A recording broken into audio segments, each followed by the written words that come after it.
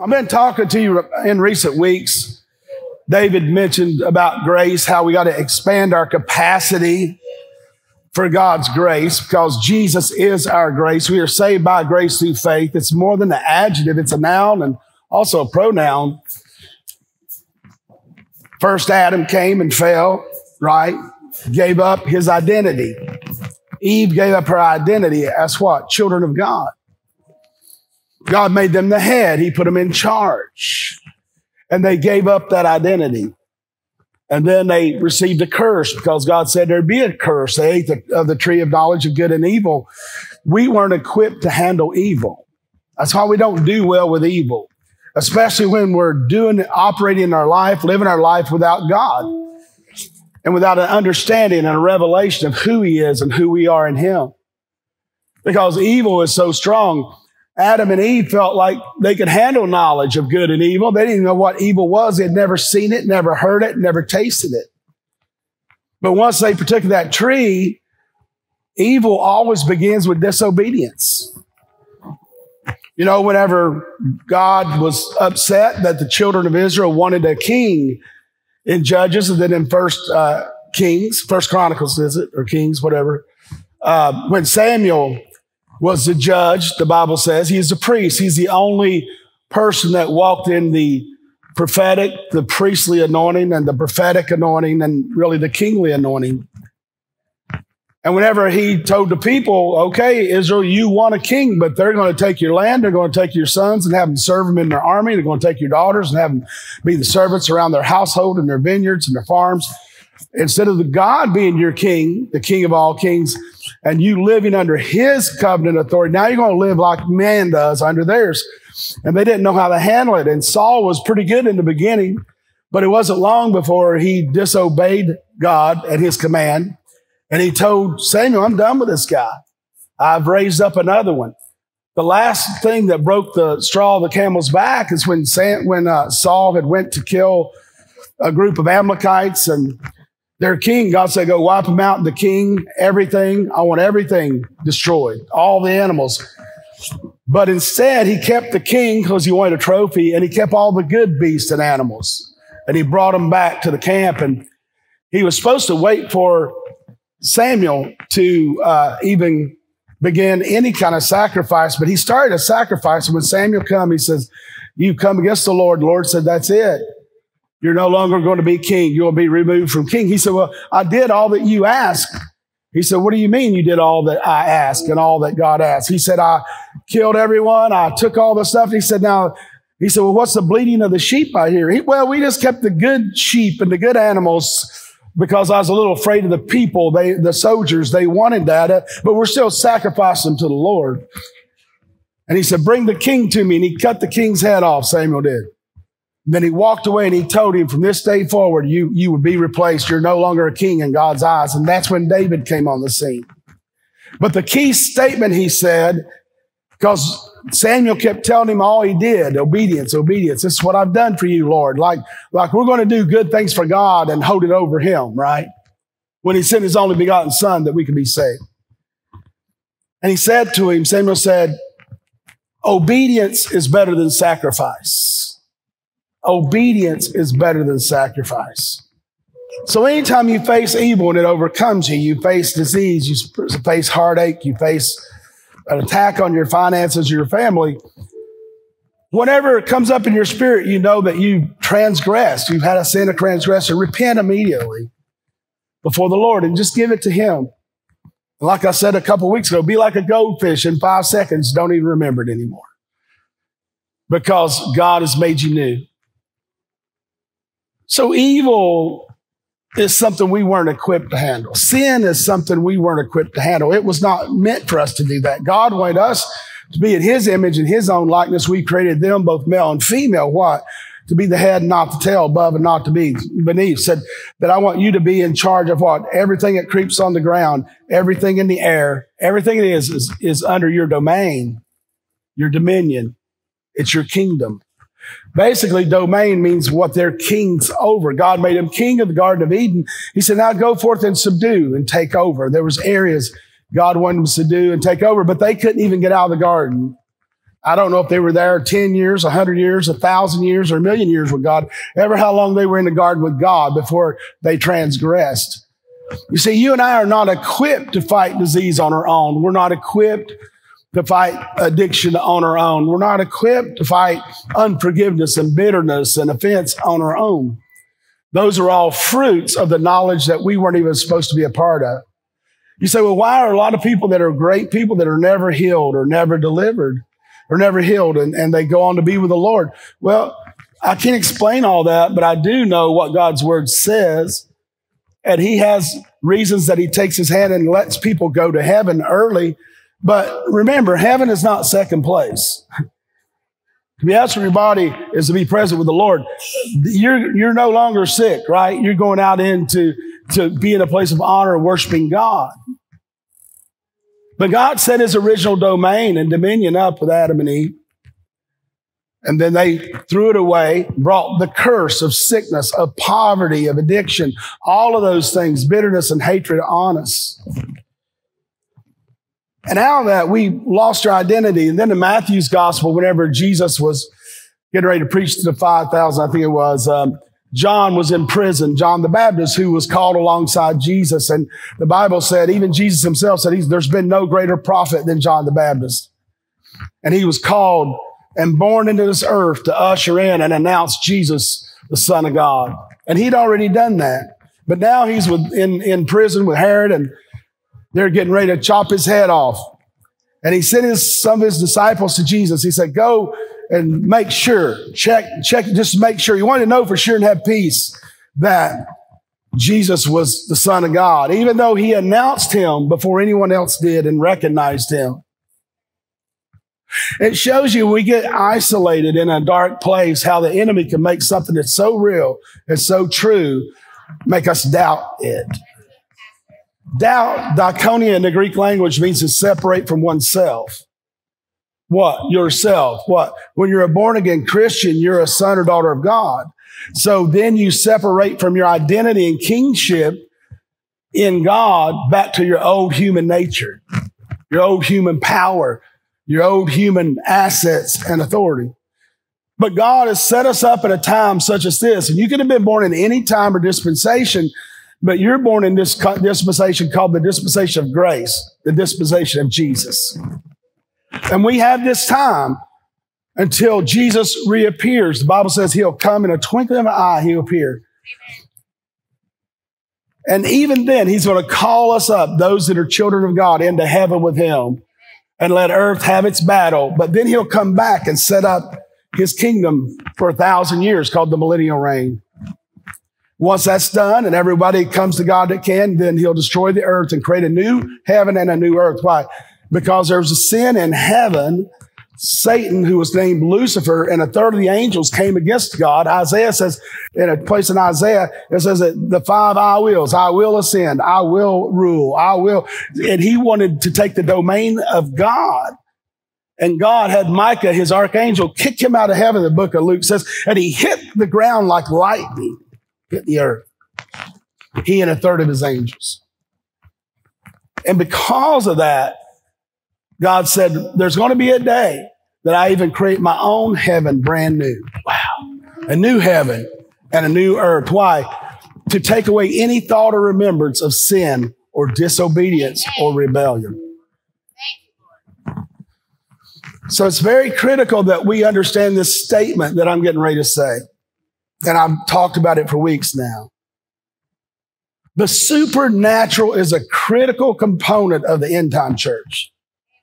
The supernatural is the critical component of the end time church. Why? Because people may not listen to what we say or believe what we say, but they cannot deny the wonders and the works of God.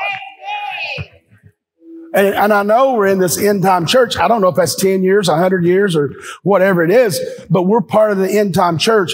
Therefore, we must get a revelation of accessing heaven and making it manifest in the earth. Oh, what are you talking about, Pastor?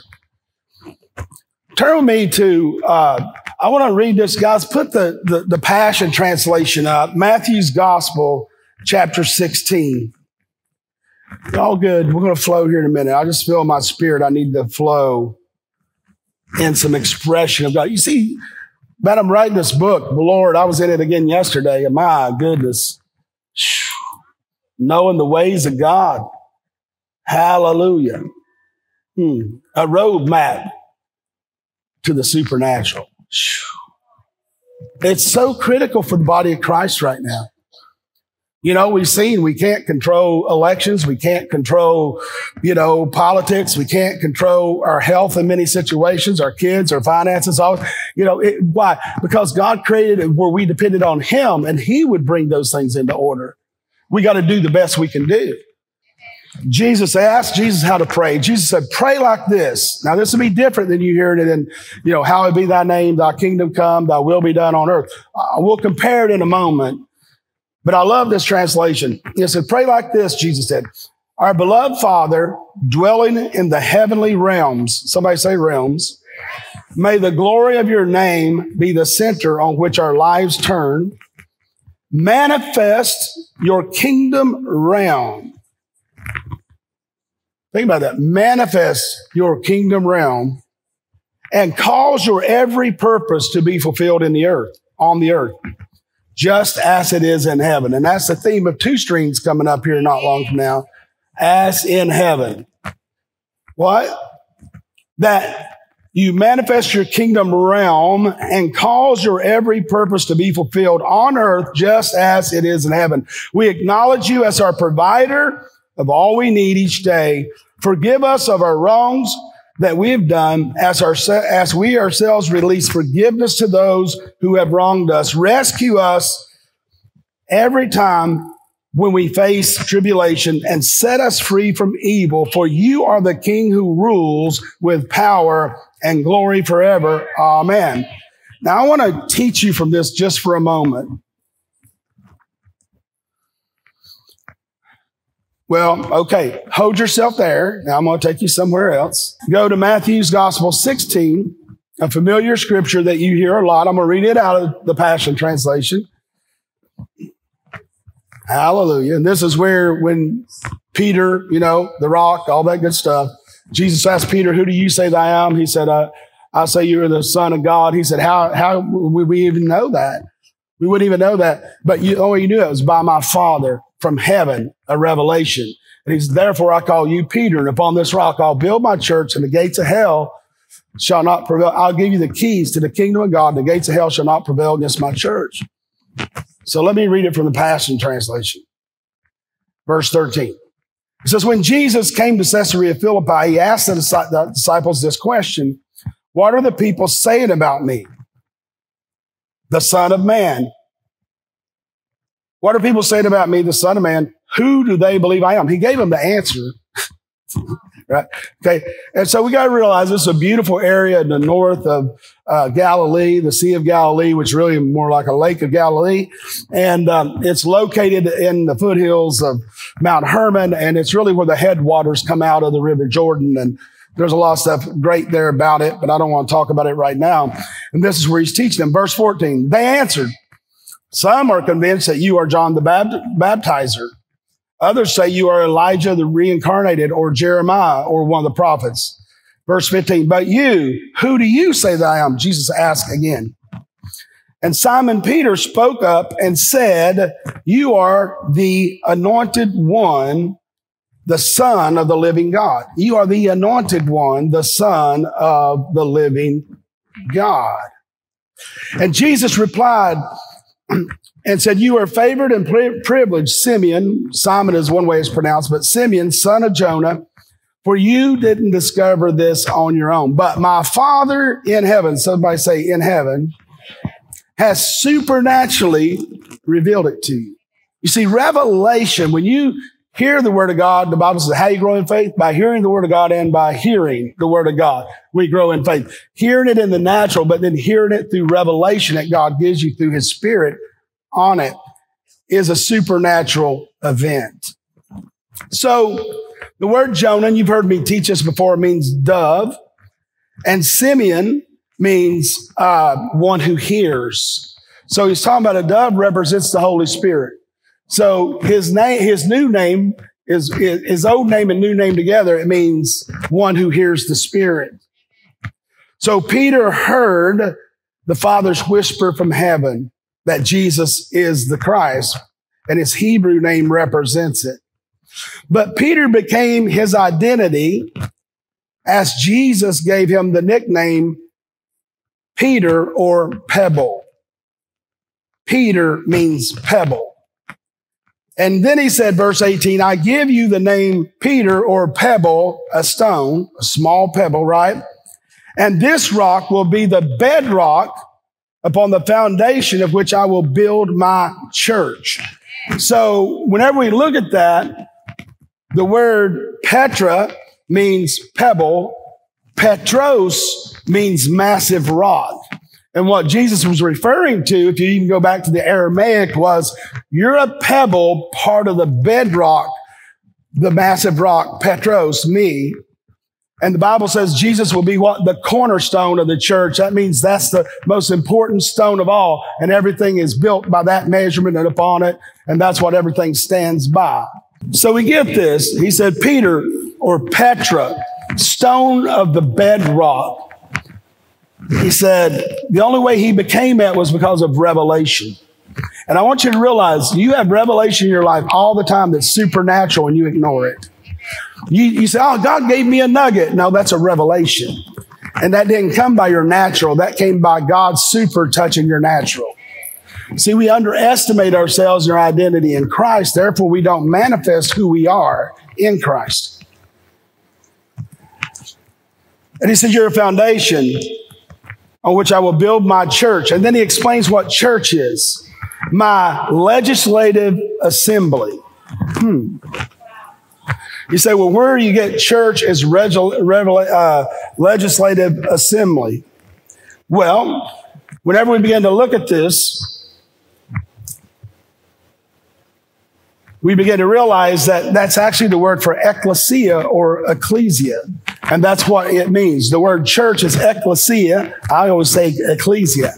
And that really means legislative assembly. The only place we hear church, we understand it. But what I want you to realize, God's kingdom is a legislative assembly. Why does he call it a kingdom? A place where it's his domain. The church is not just to be a bunch of people gathering together. We're supposed to be children, sons and daughters of God, gathering together as his legislative assembly. That means we set forth the standard, don't we? It says, I will build my church, my legislative assembly, and the power of death will not be able to overpower it. So he's telling us that death does not even have power over what God wants to do on our part. It also, ecclesia also means selected ones and legislative assembly. And you hear me say it per 1 Peter 2:9. He said, you're my chosen people, a peculiar people, a royal priesthood who are to show forth the praises of me, the kingdom of God, is to show forth the praises of the kingdom of God or the legislative assembly. And what? You show forth the praise, to show forth and bring light where there's darkness. So we are to be the light of God. We are the ones, what? That do legislate the kingdom domain on the earth. In other words, God's not going to do anything on this earth unless he does it through one of his children. That's his own word to us. We are the church is supposed to be the place where people can access God and we can take God out beyond the four walls as his legislators of his kingdom. Then he says in verse 19, I will give you the keys. Somebody say keys of heaven's kingdom realm. So it goes on. Kingdom or king's domain is talking about a realm. We live in what? An earth realm right here, right? And the fact that we live in this realm, Paul said there's really three realms or three heavens. He said there's the earth and this realm. Then there's a second heaven called the firmament that when God created it, it's the only day that he said was not good. And then the third heaven, Paul said, I know of a man that went up to the third heaven where sat the Son of God at the right hand of the Father. So there's three realms on this planet, that we are affected by. Earth and this realm is a heavenly body of God. The firmament, which is between the third heaven where God is and where we are, and that's where Satan has charge. And he, like Daniel was praying the prayer, oh, I got to stop. God said, you're doing too much. I'm just overloading you. Are you getting this? Because I feel like I'm really scared because I've got so much and I'm wanting you to get something. So he says, I will give you the keys of heaven's kingdom realm. So you're in this realm, but he brought the kingdom to earth. Jesus did. And he was asked about it. He said, the kingdom is not only near you, but in you now. And I asked about that scripture where it says, God, the king, and Jesus looked at his disciples, and he looked at the Pharisees, but he looked at his disciples and said, the kingdom of God is near you, talking about in him, but is in you now. And I said, Lord, how could that be? Because you haven't ascended yet. How could they receive the kingdom? Because they haven't received the Holy Spirit. This blew me away. Mark, look that scripture verse up so I can give it to him. I got it in my notes about where Jesus said that. Boy, I am drunk in the Spirit right now. I am just drunk in the Spirit. Hallelujah. I'm heavy in the anointing right now. I'm just telling you. So, he said, the kingdom of God is not only near you, but the kingdom of God is in you now. And I said, Lord, I was praying. I was like, Lord, how? And maybe it's a crazy doctor. I said, Lord, how could he would say the kingdom of God is in them when he hadn't ascended to heaven and had Parakletos, the Holy Ghost, come down in Acts 1 and 2, right? For us to live in us when we're born again. And you know what the Lord told me, Kobe? He told me, he said, son, when you got saved, what got saved? Oh, John 3. When Nicodemus, the old Pharisee, but he was like one of the great rulers, he said, what must I do to be born again? And he said, what? You must see the kingdom of God. He said, well, he said, what must I do to be saved? He said, you must be born again. And he said, well, how can I be born again? My mom's old, dead, I'm old. And what did he say? He said, before you can enter the kingdom of God, you must be born again. Then he said, of what? Of the water and the word. Then he said, what else? How else can I see? He said, you must be born again to see the kingdom of God. So what we realized, then we look back there at 1 Timothy 2:9, where it says, whom he saved and called, saved and called, not only according to your own works, but according to his own purpose in Christ Jesus before time began. What I want you to realize, sons and daughters, John said, I'm praying for your whole, W-H-O-L-E, spirit, soul, and body. Spirit, soul, and body be found blameless in that day. You are a tripart being. You are a soul, which is your mind, your will, and your emotions. You are a body, flesh, blood, and bones. The Bible says in the body is the temple of the Holy Spirit, where his treasure of his Holy Spirit lives. But even before Holy Spirit came in there, your unliving or dormant spirit of who you really are in God, who he created you to be in spirit like him, is abiding in a state of death. But when we receive Jesus Christ as Lord and Savior and confess our sin, receive him as Lord and Savior, what happens? We're washed by the water of the Word of God, and we're atoned by the blood of Jesus. That's our sacrifice. In other words, Jesus is our atonement. He took our sin. He took our sickness. He took our disease. All of that, Isaiah 53, 1 Peter 2:24, that we can be saved or born again. And he talks about physical healing, spiritual healing, and also what? Emotional or soulical healing. So what he told me was, he said the kingdom was in him, but it was dormant. The only way they could access my kingdom realm or domain is when they are born again. When they're born again, that kingdom domain that was put in them before time began is activated. So when you were born again, you still had your mind, your body, and what came alive? Spirit. Your spirit. Your human spirit, which Genesis 1:26-28 said is made in his own image and likeness, both male and female. The image of God, who we really are, our spirit, our communion and consciousness of God, our spirit, the Bible talks about, that's who we really are. We have a soul, and it all lives in our body. You're a tripart being, just like Father, Son, Holy Ghost, flesh, bone, and blood. Have I lost you? No. The kingdom, if we could just get this, Tony, the kingdom of God lives in us. And like when Jesus told John's disciples, they're like, well, you know, he wanted to know, are you the true Messiah? He started quoting scriptures. He started saying, are the dead not raised? Are the sick not healed? Are the lost not saved? And all that. And they went back and told John the Baptist he's ready to go to heaven. His job was done. He just needed reassurance. But I wanted to say to you, we're not equipped to be a long way away from the kingdom realm or with Jesus before we can even be John the Baptist. The greatest, Jesus said there was no greater prophet than John the Baptist. And you can be John the Baptist and still be terrorized by fear, by addiction, by disease, by poverty, by bitterness and hatred, and all those things when you are not living more in the kingdom realm than you are the earthly realm.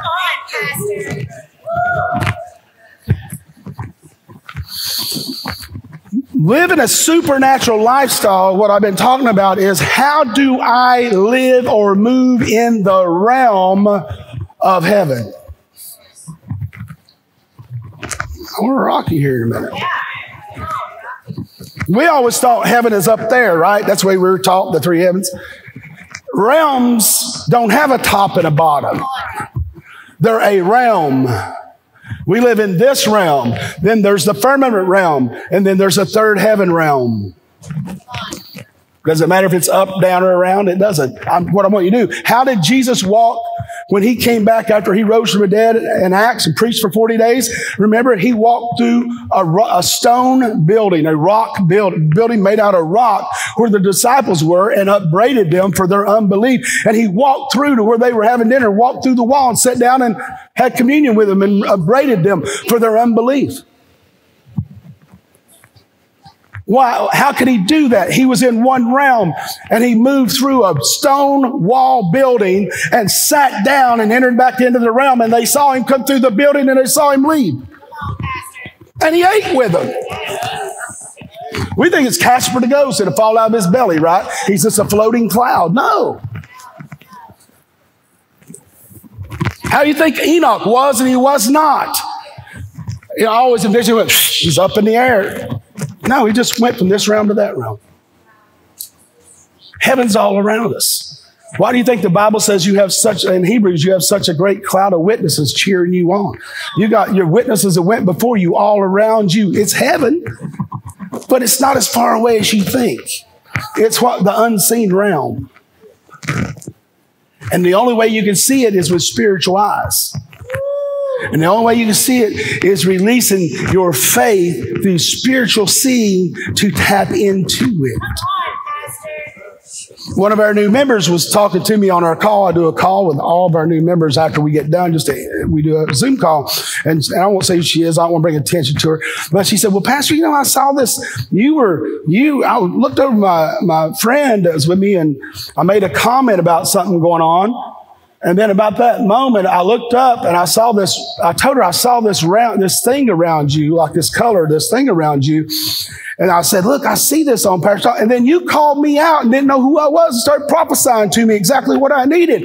And me and her just looked at each other. My God, I must have saw something. I saw this realm, this color around Pastor. And then he called me out just on a Sunday morning. Nobody doing it. Just called me out and prophesied. Praise God.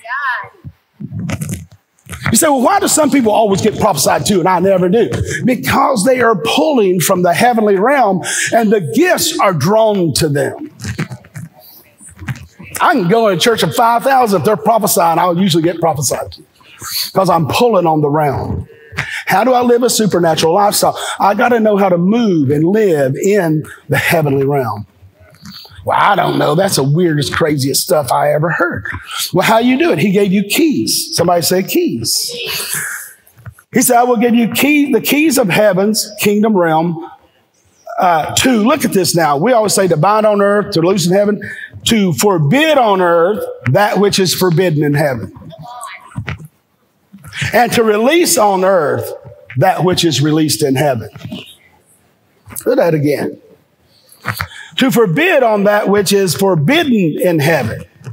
God gives you the keys to forbid that which is forbidden in heaven. Anything, death, addiction, poverty, hatred, rape, that is not forbidden in heaven. So therefore you have authority to bind it. Anything that's not allowed in heaven or anyone, you can bind them. That's what God said. I give you the keys. And to release on earth that which is released in heaven.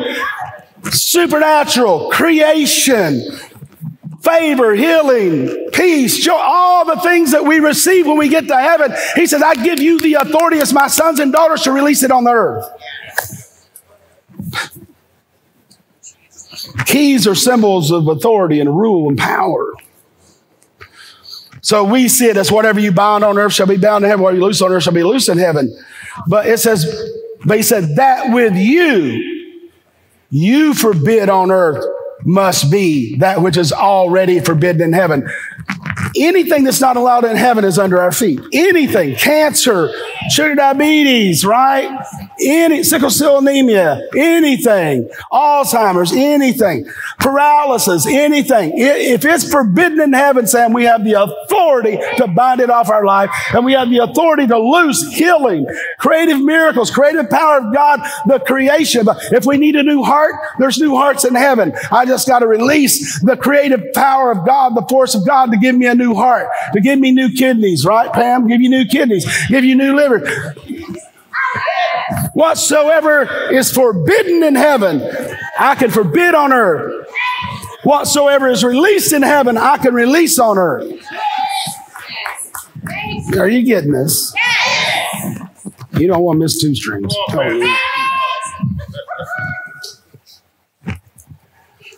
Hallelujah.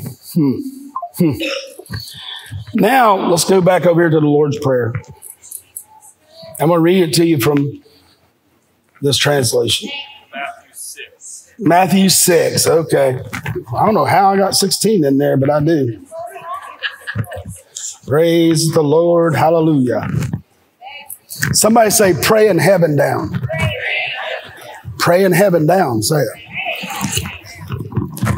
What's that mean? I'm commanding what's forbid, what is available in heaven to hear. What's okay to be in heaven, I'm commanding it to move on earth as it is in heaven. That's how the dead are resurrected, right? They're resurrected because there's eternal life in heaven. And that's like Smith Wigglesworth. He came home. His wife was a minister. He was a plumber. And then he got saved. And she had some disease and died before he got home. And they come home. They said, well, your wife died. She's been dead for hours. He said, no, she's not. She's alive. Went in. This Welchman with a big mustache, big tall, grabbed her, stood her up and said, I command you to live and not die. Spirit of death come out of her. Spirit of life come out of her, in her. And she choked and lived. Wow. It's documented. There was, he went to supposed to be a funeral or a viewing. A man been dead. And they were going in and out and giving their respects. He said, he's not dead. Why? See, here's the thing. He saw that the gift of faith come on him, and God wanted that man resurrected. So everybody in the earth realm saw he's dead. He wasn't breathing, wasn't talking. They had laid him out for the viewing. He come in and he grabbed that man up, everybody out of the room, stood him up against the wall. I command you to live and not die. Boom. I picked him up. I command you to live and not die. Boom. The third time, I command you to live and not die. And he coughed and he cried and he started hugging Smith Wigglesworth and walked out with him. I mean, that's documented. I think there was about 6 people raised from that, documented. People interviewed. Because why did it happen for him? Because he knew how to pray down heaven. He knew how to access the unseen realm of God. But that's for everybody. I said that's for me. So let's read this. Oh, Jesus. Hallelujah. So it says, if you want anything from God, you will have to pray into heaven. And then the prayer is what? Our Father in heaven, hallowed be your name or thy name. What is this? This is a model of worship and honor and praising God. Everything with God begins in praise and thanksgiving and moves into worship. Praise and thanksgiving gives you access to the inner court. Psalms 100 or so says that we enter his courts with praise and thanksgiving, right? And thanksgiving is gratitude. Somebody say gratitude. He said, hallowed be your name. What's he saying? He's praising God's name and giving honor. And not just praising, but praising with honor.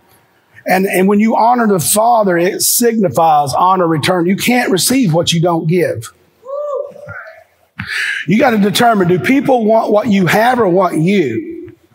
If they don't want you in a relationship, then don't give them what you have. You're just throwing it. The Bible says you're throwing pearls among swine. You're a gift from heaven. And the model prayer verse, definitely two key components. Number one, bringing God's kingdom to earth. It says, your kingdom come. This is the command to bring heaven's reality to our world. Bringing heaven's reality to our world. In other words, whatever's allowed in heaven can come to this world. Whatever's not in heaven cannot go. That's not allowed. We have authority over it. He tells us in Isaiah 42:13, the Lord will march out like a champion and will triumph over his enemies. God responds to worship. God responds to that because that's intimacy with him, and he brings triumph through his people, through you and I. Another key component, your kingdom come, your will be done on earth as it is in heaven. The prayer here is to release heaven's reality on earth. Remember, we're the legislative body of his kingdom. We're the ones that have access to the authority, and we're the ones that delve out his authority. Heaven serves as a model for how earth shall look. We just read you Matthew 18 and what that meant. Now, it says the practical application, give us our daily bread, right? There's no one starving in heaven, are they?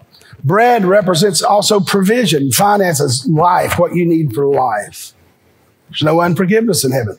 Then it says, for yours is the kingdom and the power and the glory forever.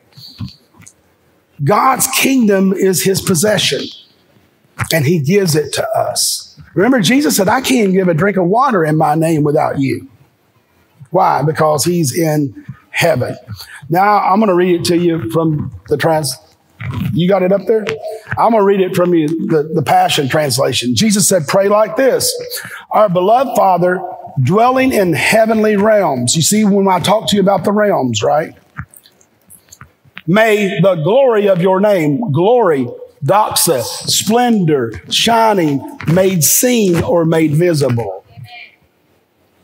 Dwelling in the heavenly realms, plural, not singular, may the manifestation of your name be the center on which our lives turn. You're not going to always be so tuned in, but you got to be tuned in enough when you need the access, you can have it. That's why you do devotions. You pray, you worship. That's why you attend services like this. Verse 10. Manifest your kingdom realm. This is Jesus telling us how to pray. Manifest your kingdom realm. Make it visible. Make it seen. And cause your every purpose to be fulfilled on earth, just as in heaven. God's purpose is eternal life, joy, peace, hope, love, right? Then Jesus said, we acknowledge you. Say this. We acknowledge you as our provider of all we need each day. Forgive us of our wrongs or our sins, which we have done, as we ourselves release forgiveness to those who have wronged us. See, we don't want to be like the ones working in the vineyard, and they were mad because Jesus in the parable gave the same reward to one that just worked an hour versus all day, right? They didn't receive anything, but the one that worked an hour received everything, or one day or whatever versus multiple days. Whoo. Verse 13. Rescue us every time we face tribulation and set us free from evil. See, he wants to rescue and restore you from you're going to suffer. You're going to have bad events happen because you live in a cursed world. But our prayer is we can have access to the heavenly realm to overcome that tribulation. And set us free from evil, all manners of addiction, fear, whatever. For you are the King who rules with power and glory forevermore. He is ruling, but you're his legislative body.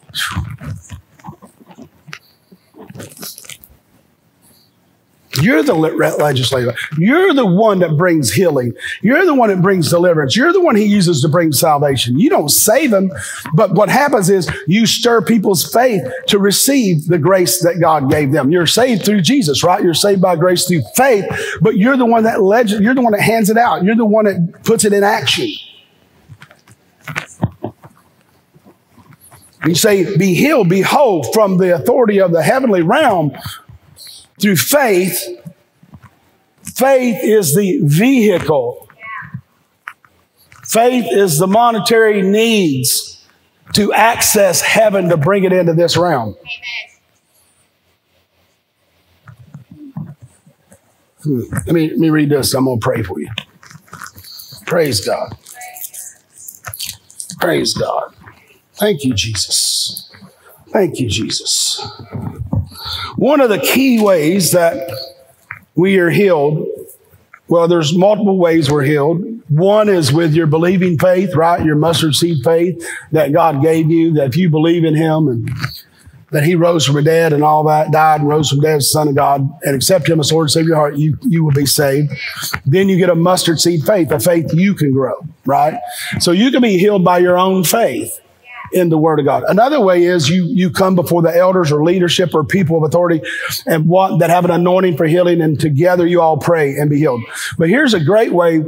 One of them is one of the 9 gifts of the Spirit in 1 Corinthians 12. The power gifts, the working of miracles, gift of faith, and healings, plural. Gift of healings, plural.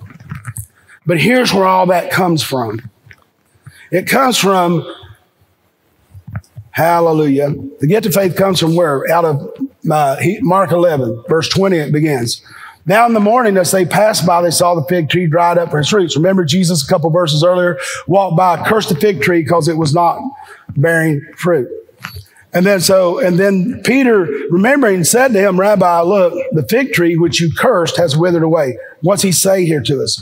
So Jesus answered and said to them, have faith in God. Now, in the Aramaic and even in the Greek, it's not supposed to be it's supposed to be of. But the scribes were really afraid to put it in there. So you could study that out. The Greek word for that and even the Aramaic word is have the faith of God. Somebody say the faith of God. You see, my growing faith is faith in God, knowing and trusting God. Hebrews 11:1, now faith, such things hoped for, the evidence things not seen. Okay? But now this is the gift of faith, which is God's faith operating in a situation. He said, if you have the faith of God, for surely I say to you, whoever says to this mountain, be removed and be cast into the sea, does not doubt or separate from his identity as a child of God, does not doubt in his heart, but believes in those things which he says will be done. So therefore I say to you, whatever things you ask when you pray, believe you receive them and you will have them. Then it goes on and gives other teaching about forgiveness and all those. But what I want you to realize here, when you're healed through the gift of faith, what is that? That's the faith of God that suddenly brings an installment. God brings a sudden installment of his actual faith into a person to be released into the earthly realm. What is it? The gift of faith is God's faith. He'll give you an installment to release his faith into the earthly realm. The only way those people can be healed is if someone of faith could tap into God's faith, his gift of faith, to release it into the earth's realm. Every believer, Romans 12:3, has some measure of faith. But healing comes, the great healings, when people come through the gift of faith or the faith of God. It's like all the 9 gifts of the Spirit, right? In 1 Corinthians 12. It says that they're for every believer to use. And what are they? They're in the operation of God and Holy Spirit. But it says, what? 3 different categories, right? The word of knowledge, word of wisdom, discerning spirits. There's tongues, interpretation of tongues, prophecy, and then there's healings, which is plural, the only one's plural, and then there's miracles, signs and wonders, and then there's the gift of faith. The gift of faith is unique. It's actually in every one of them. Anytime there's a miracle, you read it in the Bible, it'll be 2 to 3 to 4. It'll probably be about 2 different power gifts, like to have miracles. You got to have the gift of faith to have it. You got to have discernment to know God wants to do it. That's one of the revelation gifts. And you got to have a revelation of wisdom to know God's going to manifest it. You see, he'll do 3 to 5 of these gifts will operate at the simultaneously to bring one installment from the heavenly realm to be a creative miracle or to bring someone and set them free. One of the things I do when I minister, and I'm be going to California and minister in a few days for signs and wonders, miracles, all that, is I prepare my heart to have access to the heavenly realm of whatever it is, whatever gifts he wants to use. Discernment, word of knowledge, word of wisdom, healings, whatever. And then I just obey. And one of the things he's taught me over the years, the Bible says we grow in these by the reason of use or the practice of them, the edifying of the saints. One of the things I do too, Mark, is I will look for certain anointings on people. So many times people will be in a service and we say their faith is built up. No, what really happened? They didn't have faith when they got there. And they wouldn't have normally had faith when they left because they're so caught up in the disease or the sickness or whatever it is. But what happens is they're so that's all they see because they hurt, they're in pain or whatever. But the gift of faith is on them. When they all of a sudden didn't have faith to be healed, but they hear a word, get a revelation, a worship song, something, God just comes down on them. They don't even know what it is. And it's God's faith comes on them. I have to have discernment to see who that is and call them out. Because if I don't call them out, most times they won't get the healing or the deliverance that they need to get. Sometimes they do, but most times they don't. So God uses men and women of God like me and you, sons and daughters of God, and trains us up, if we're willing to be trained, to move from the earth realm to the heavenly realm by faith and go into the unseen realm to bring into this earthly realm and the natural realm and bring something super into the natural to manifest his kingdom realm or his domain or government right in front of people. That's why in the end time church, the supernatural is so critical, because the world is so analytical and angry and upset and unbelief because all these other things they're believing in that gets their attention. But when they see someone like Ashley get a new eardrum or Bill that went on to be the Lord Ed, or what's his name, Bill, the roofer guy that got the new eye that was blind sitting right somewhere right about the third wall. Billy got a brand new eye, was blind in his eye for years. We've had Sister Louise, when we didn't even have carpet, was in a nursing home, used to clean the church and volunteer, great woman, elderly lady, had went blind, and she didn't have any family. Somebody brought her to church that morning. I just stopped for about 15 minutes before I preached. We didn't even have carpet here yet.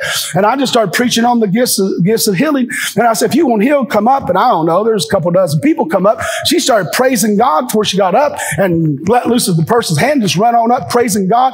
I see. I said, Miss Louise, where are you going? What's going on? I can see. I said, well, I see you can see because you're excited. I was just teaching on the gifts of healing and miracles and just for like off the top of my heart. But what it did, God had set her up where the gift of faith that came on her so powerfully that she received her healing and brand new eyesight before she even got to the altar because the gift of faith was on her so strongly. God had put his faith on her to restore her eyesight. And she received it. Yes. And we had her read stuff. Remember that, Mark? Katie, we had her read signs, and she sat right there just reading away, reading on. Everybody, needless to say, everybody else got healed that day too. Praise God. But we have stuff like that happening here. Everybody goes, that's good, that's cool. Because we're used to it. But be careful. Remember this saying God gave me 30 years ago. That which is precious to you, be careful, because that which is precious to you, if you ever let it become ordinary to your life, you'll soon replace it with someone or something else.